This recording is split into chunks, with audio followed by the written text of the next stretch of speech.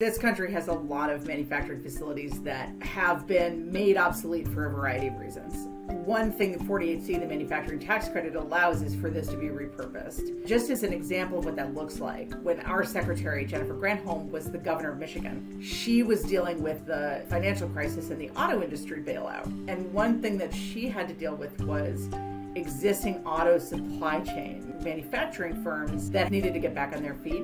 These grants back then were essential in helping some of those convert to electric vehicle battery manufacturers. It's $10 billion. Interestingly, $4 billion of it is set aside for projects in energy communities, which are defined as communities that have a closed coal plant or mine. That's interesting, right? Because it's like very direct connection between the old energy economy and the transformation.